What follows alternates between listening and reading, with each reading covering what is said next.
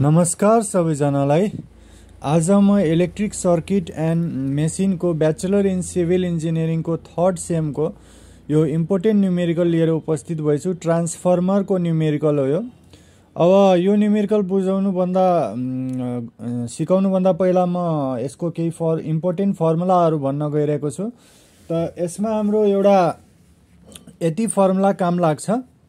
एउटा primary voltage हुन्छ, एउटा सेकेन्डरी भोल्टेज हुन्छ। प्राइमरी भोल्टेजलाई E1 ले डिनोट गर्छ। E1 equal to 4.44 F into N1 into phi हुन्छ हैन। अब यहाँ N1 भनेको नम्बर अफ टर्न्स हो। प्राइमरी कोइलमा कतिवटा टर्न्स छ त्यो नम्बर अफ टर्न्स हो। phi भनेको म्याग्नेटिक फ्लक्स हो अनि F भनेको फ्रिक्वेन्सी हो। अनि सेकेन्डरी भोल्टेजको फर्मुला हुन्छ E2 is equal to 4.44 F into N2 into phi m। यहाँ पनि phi m म्याग्नेटिक फ्लक्स नै हुन्छ। म्याग्नेटिक फ्लक्सको युनिट हाम्रो के हुन्छ, वेबर हुन्छ हैन। त यति फर्मुला बुझिसकेपछि अब न्यूमेरिकल स्टार्ट गरिहालौं। अब क्वेशनले के भनेछ, 12 किलो भोल्ट एम्पियर ट्रान्सफर्मरमा के छ, प्राइमरी भोल्टेज छ 2000 भोल्ट को हैन। अनि फ्रिक्वेन्सी छ 50 हर्ज को। प्राइमरी र सेकेन्डरी टर्न्स छ हाम्रो 180 टर्न्स र 30 turns respectively. Find the full load primary and secondary current हैन। अनि the no load secondary EMF हैन। अनि म्याग्नेटिक फ्लक्स अथवा म्याक्सिमम फ्लक्स भनेको छ निकाल्न। यानी हामीलाई phi m को भ्यालु निकाल्न भनेको छ हैन। phi m को भ्यालु निकाल्न भनेको छ।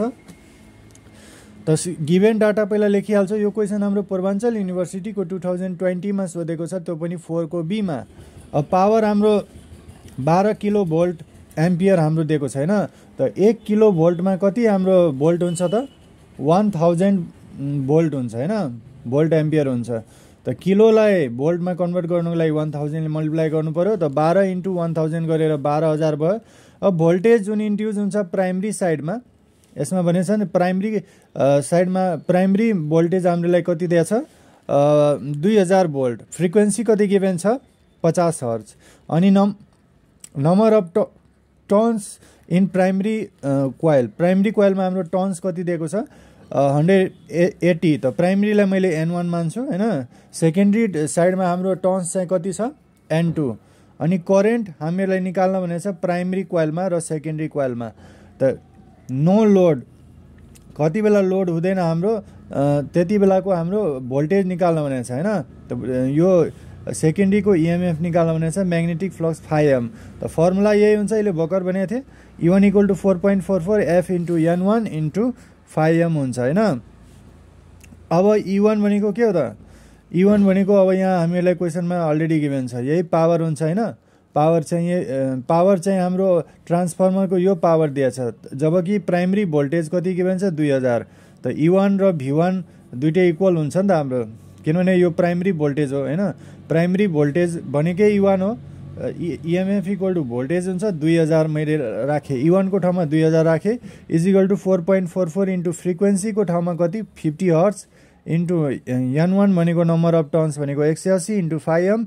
यहाँबाट हामीलाई phi m भनेको म्याग्नेटिक फ्लक्स, यही हामीलाई म्याक्सिमम फ्लक्स निकाल्नु भनेको छ नि कोरमा, यही अब निकाल्नु पर्ने। पहिला यही निस्किहाल्छ। phi m इक्वल टु यो 2000 बाई यो यता जाने भयो, 4.44 50 इन्टु 180 यो चाहिँ यता जाने भयो। त हाम्रो phi m को भ्यालु चाहिँ के हुन्छ त, म्याग्नेटिक फ्लक्स हाम्रो कति आउने भयो, phi m equal to 0.050 weber हुन्छ हैन। अर्को चाहिँ हाम्रो इलेक्ट्रिक भोल्टेज अथवा यसलाई मैले EMF पनि भन्न मिल्छ हैन। Secondary for no load secondary EMF अब हामीलाई निकाल्नु भनेको छ।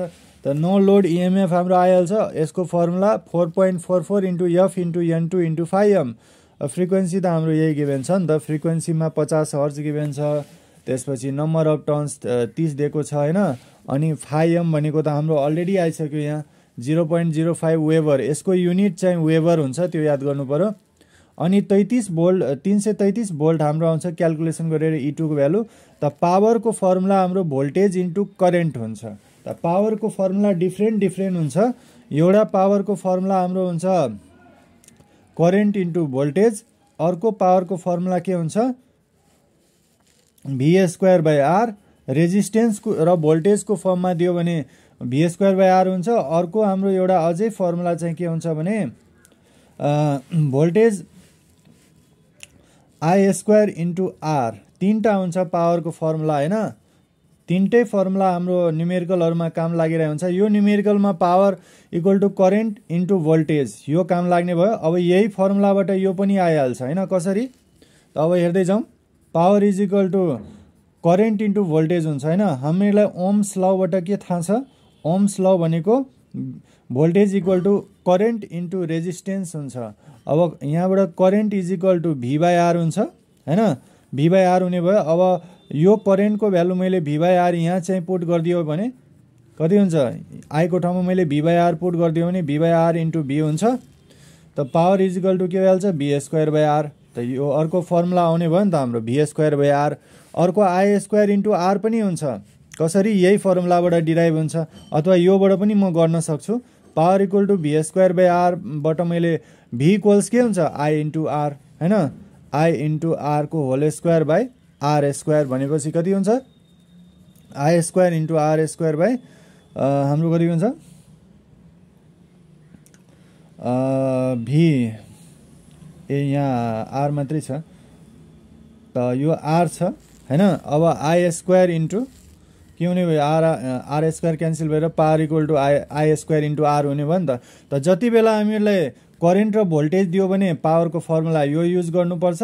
जति बेला क्वेसनमा भोल्टेज र रेजिस्टेन्स दिएको छ र पावर निकाल्न भनेको छ भने यो फर्मुला युज हुन्छ। अनि जति बेला करेन्ट र रेजिस्टेन्स दियो भने पावरको फर्मुला यो युज गर्नुपर्छ I² इन्टु r। त यति फर्मुला युज हुन्छ। त यो न्युमेरिकलमा यो करेन्ट इन्टु भोल्टेज फर्मुला हामीलाई युज भएको छैन। Power equal to voltage into current.